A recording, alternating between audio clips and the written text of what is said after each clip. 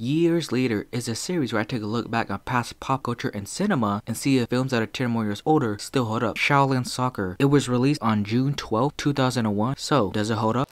What year is it? Whoa, what? Thursday. What year? No.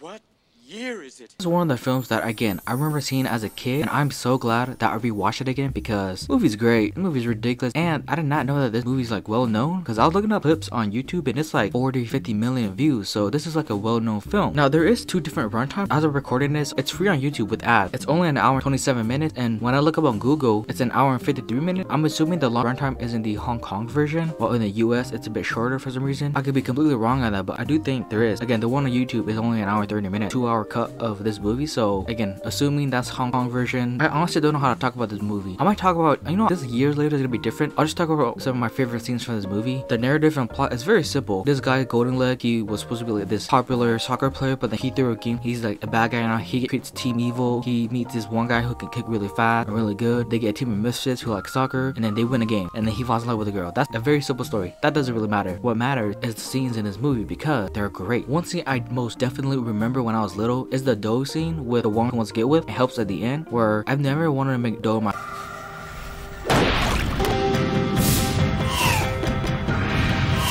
till I saw this movie again, because the way she's doing it, man, there's air flying and whatnot, and she catches this pot hand swoop. How's that even possible? Doesn't matter. Throwing the dough up, she's spitting it for some weird reason. It's like, does she have wind powers? I don't know, but it looks cool. It's great. And then our main guy, who's then I'm just gonna call him like Legs of Steel. All right, your boy Legs of Steel. Okay, he starts singing, talking about kung fu and how he really wants to use kung fu on everything. There's this one random ass singing scene with him and his friend dressed up as monks, bald cap, and they're singing horribly, but it's hilarious. And then that scene alone leads into this whole fight. Golden Leg gets a can thing open, and then this guy kicks a goddamn can up in the sky so high that it cracks into like a brick wall. That just happens. But then there's like this fight when he kicks his first guy. He kicks him so like, I guess hard or so fast that air's coming out of it.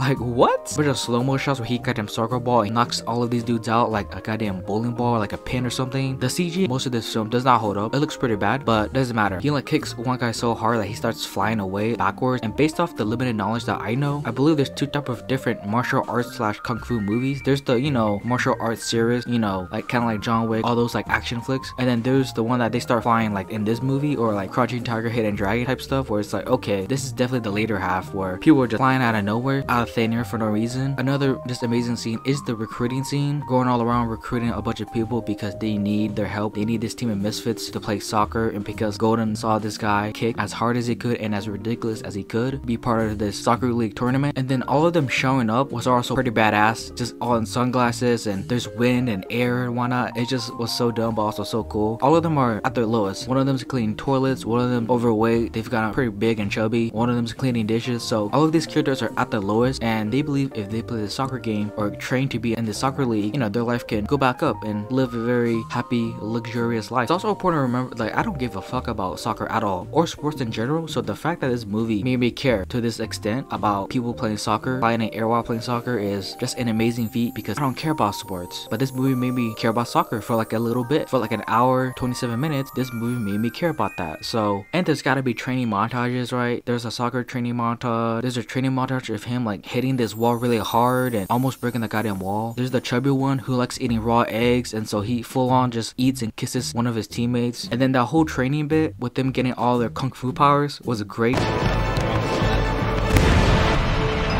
All of them in their stance, that shit, they're all just standing there, all of them getting to their max power, fire, bad CG fire behind them. That was cool. One of their powers is like the soccer ball sticks to them. He's so sticky that he sucked the ball. The chubby one obviously has like max strength. Also, that looks like Bruce Lee. He's dressed up as Bruce Lee for some reason. One that can like breakdance. He's like b-boying, like breakdancing while playing fucking soccer. Like, what? There's one that can do a bunch of head spins. Like, this shit's crazy, and I'm loving every bit of it. It's just, again, I feel like I'm gonna say fantastic and awesome throughout this whole video, but it is. It just is. And then Team Evil, for some reason, the training for Team Evil is that they're playing soccer underwater in this pool. That doesn't make any sense to me, but it works because once they kick up the ball in the water, there's just this huge explosion. It just creates raindrops, and then evil guys like laughing and like, yes, my team will win. It's an amazing useless scene, if that makes any sense. That makes sense, right? This movie makes total sense. And then it's time for Team Shaolin to face Team Evil. But before all of that, Team Evil is being evil, right? Getting injected with steroids, which is kind of ridiculous. But either way, steroids versus Shaolin monks, alright? Inner power kung fu stuff. But then throughout this time, they're like winning, they're like celebrating, they get like new shoes. Again, that whole like all of them at their lows in life is turning back up. They're all being very happy, except for their main guy, Legs of Steel guy. He's really into this girl, and this girl gets a makeover. That scene of that makeover scene where she goes into that door, and then that barber or that person, they eat her burger and she just wipes it on her shirt. That was just like a split, like a minute maybe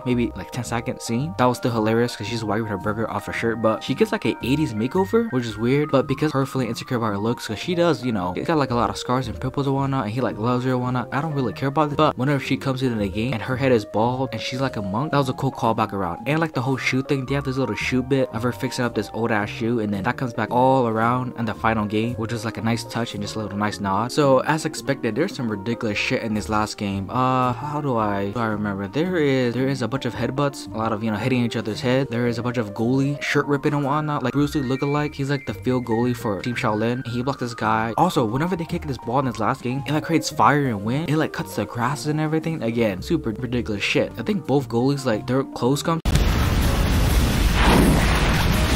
off, or at least Team Evil. And then for Bruce Lee lookalike, his gloves and his shirt, part of it's like coming off because of the fire and like the spinning and how hot it is. Even when he gets stretched out, he puts on his glasses, still looking like really cool and shit. I was like, damn, okay. We even get a moment of one of the guys calling like ex-girlfriend or ex-wife or something, and then the husband picks it up, but he's like saying goodbye to her essentially, and he's just getting kicked with that soccer ball back and back and back because he's like the sucker of the team, and he just eats all those shots, balls of soccer. I don't know, a lot of fire. There's like a breakdancing moment too. There's 3 of them, like just b-boy breakdancing. Again, a lot of just what the heck moment. Breakdancing mid-game. Oh yeah, I forgot, they put on like the goddamn celebrations.